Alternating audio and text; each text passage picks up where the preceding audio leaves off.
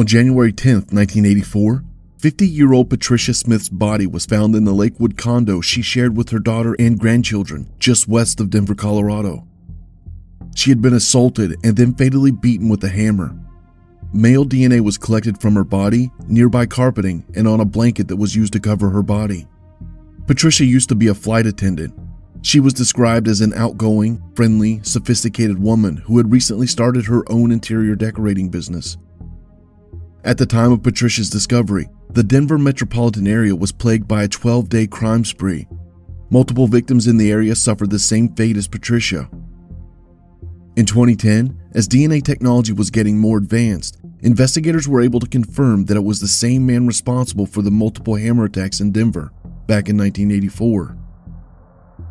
One of the other hammer attacks that was committed by the man responsible for what happened to Patricia is the attacker on the Bennett family. This is a photo of the family. The unknown man was responsible for taking 3 of their lives just 6 days after he ended Patricia's life.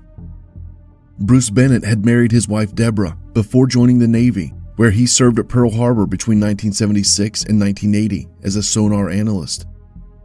Upon the completion of his service commitment, Bruce and Deborah moved to Aurora, Colorado. There, Bruce worked at a family-owned furniture store and helped Deborah raise the 2 daughters. They led a quiet life. They worked hard and stayed home at night. Bruce enrolled in a local college, where he trained to be an air traffic controller with an eye toward landing a job at an airport in the area. These dreams came to a shattering end on January 15, 1984, between midnight and 6 a.m. when an intruder entered the Bennett home. Investigators believe Bruce confronted the attacker on the stairs. Deep gashes were later found on his arms and body, and blood was found up and down the staircase. The following morning, Deborah's body was discovered in her bedroom, while 7-year-old Melissa was found in her bed.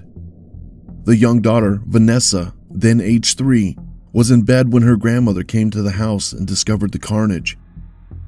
She survived the attack, despite suffering a shattered jaw and pelvis, among other horrific injuries.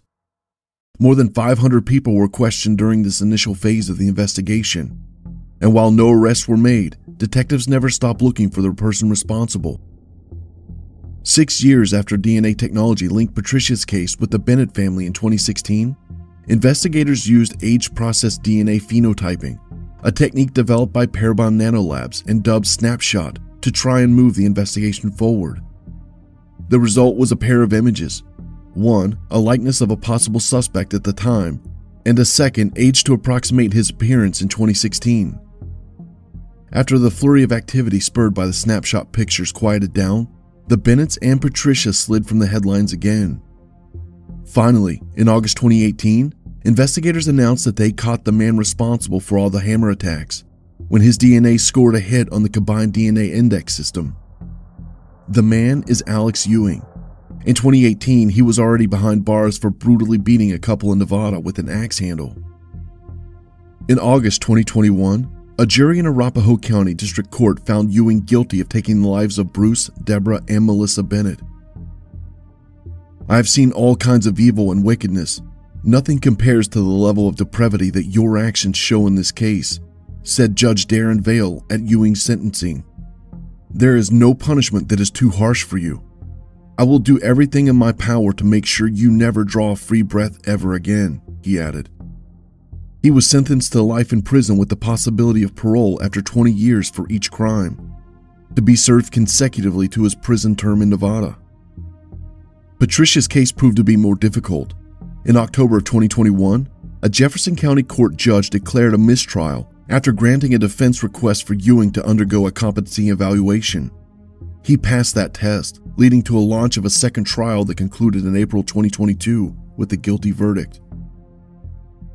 Afterward, 1st Judicial District DA Alex King, whose office prosecuted Ewing, issued the following statement: "We truly appreciate the jury's service in this difficult case, and our thoughts are with the family of Patricia Smith as they finally see justice for her horrific demise over 3 decades ago. Today's verdict is the result of significant efforts and dedication by law enforcement, scientists, the witnesses who testified, and our staff, without whom this outcome would not have been possible." On April 12, 2022, Alex Ewing was sentenced to another life sentence for what he did to Patricia Smith. Patricia's daughter Cherry Letton had this to say: "It was not a human that took my mother's life. It was an evil monster who does not deserve to walk this earth. Ewing is not expected to be tried in several other attacks he is suspected of carrying out in the Denver area around the same time. One of those incidents was a home invasion on January 4th, 1984, during which a man beat a sleeping couple with a hammer. Shortly after Alex Ewing took the lives of the Bennett family, authorities arrested him in Kingman, Arizona, for breaking into a man's home and beating him with a slab of concrete. Due to overcrowding in Arizona, Ewing was held at a detention center in Utah before his trial. In August 1984, Ewing was en route back to Arizona when the deputies transporting him stopped in Henderson, Nevada for a restroom break, and he escaped. That very night, Ewing broke into yet another home in Nevada and beat a couple with an axe handle, nearly ending their lives. He was arrested 2 days later and spent the next 3 decades in the Nevada prison system before DNA connected him to the other crimes in 2018. A woman's remains were found on the side of California State Route 152 in the Gilroy area, about 80 miles southeast of San Francisco, in June 1993, in an area known as Pacheco Pass. The female body was dressed in blue clothing and she could not be identified. Cold case detectives referred to the Jane Doe as Blue Pacheco. In 2006, Keith Hunter Jefferson submitted a letter to the Santa Clara County District Attorney's Office, admitting to assaulting an unknown female along a dirt turnout on Highway 152 and then ending her life. A year later, he pled guilty. Investigators have confirmed that Jefferson has taken the lives of at least 8 people. Unfortunately, he wasn't able to help investigators in identifying Blue Pacheco. In 2019, investigators began utilizing genetic genealogy in an attempt to identify her. They partnered with the nonprofit DNA Doe Project. Finally, on April 13, 2022, she was identified as Patricia Skiple. She was known to family and friends as Patsy. Patricia was a mother and approximately 45 years old when her life was taken. As for Jefferson, he is serving 4 life sentences without the possibility of parole in Oregon.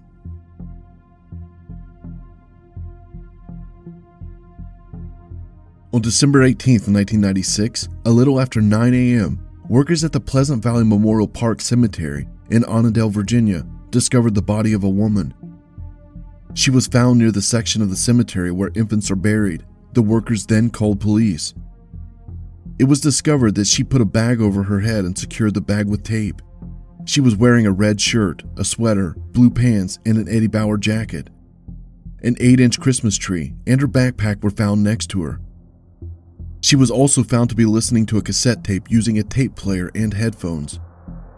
2 notes were found with one saying, "Now I lay me down to sleep, soon to drift to the eternal deep. And though I shall die and shall not wake, sleep sweeter will be than this life I forsake." The second message read, "Deceased by own hands, prefer no autopsy. Please order cremation, with funds provided. Thank you, Jane Doe." 2 $50 bills were found with her. One of the bills was for the cemetery, the other bill was for the coroner. Authorities determined that she really did take her own life by suffocation, but they were unable to identify her. The unknown woman was nicknamed the Christmas Tree Lady. She was reported to be a Caucasian woman, had a height of around 5 feet, and was between 50 and 70 years old. Hoping to find a match, authorities looked at many nearby cases which involved missing people, but they failed. In 2000, a colored sketch of the Christmas Tree Lady was released. Unfortunately, no one came forward who knew her, and she would remain unidentified for many more years. Then, in 2022, investigators partnered with Othram Inc., a Texas lab, to help identify the woman. In January, they conducted tests using DNA. The tests were made possible by donations. In May of 2022, Othram discovered that a man, David Meyer, could be the Christmas Tree Lady's brother. Investigators contacted David, and he told them that he did have a missing sister. After David looked at the drawing of the Christmas Tree Lady, he was not able to say whether or not she was his sister, because the last time he saw her was decades ago. The detectives then went to his other sister, Clough. Clough said that it was definitely their sister. DNA was taken from Clough, and the Christmas tree lady was then identified as their sister, 69-year-old Joyce Marilyn Meyer Sommers. This is what we know about her. She was born in Davenport, Iowa on July 20th, 1927, and had 4 siblings.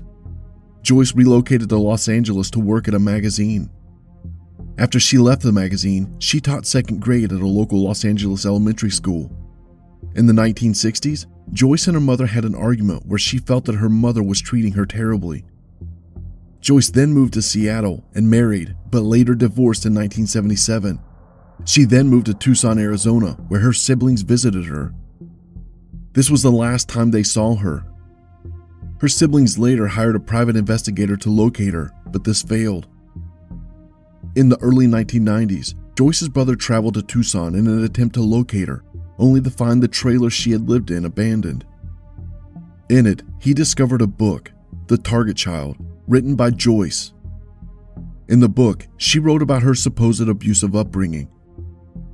Major Ed O'Carroll had this to say: "After decades of wondering what had happened to their loved one, Joyce's family is finally at peace, thanks to the dedicated work of several generations of FCPD detectives, anonymous donors, and Othram. Our detectives never stopped working for Joyce and her family.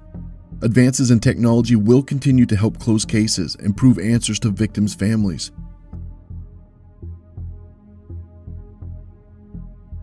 Shortly before 6 a.m. on January 21, 2003, deputies responding to reports of gunfire found 2 victims' bodies laying face down alongside the road in the 2001 block of Willow Glen Drive in Dehesa, California. Each had been shot repeatedly. They were identified as 30-year-old Patrick John Greene and 17-year-old Christopher Brandon Vigil. Witnesses told police they heard someone talking and then heard 5 or 6 rapid gunshots and a car screeching away.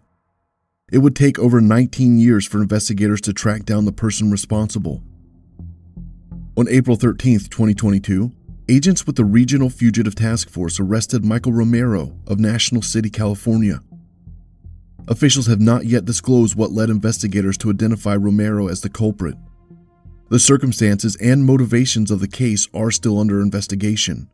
Romero was booked into the San Diego Central Jail.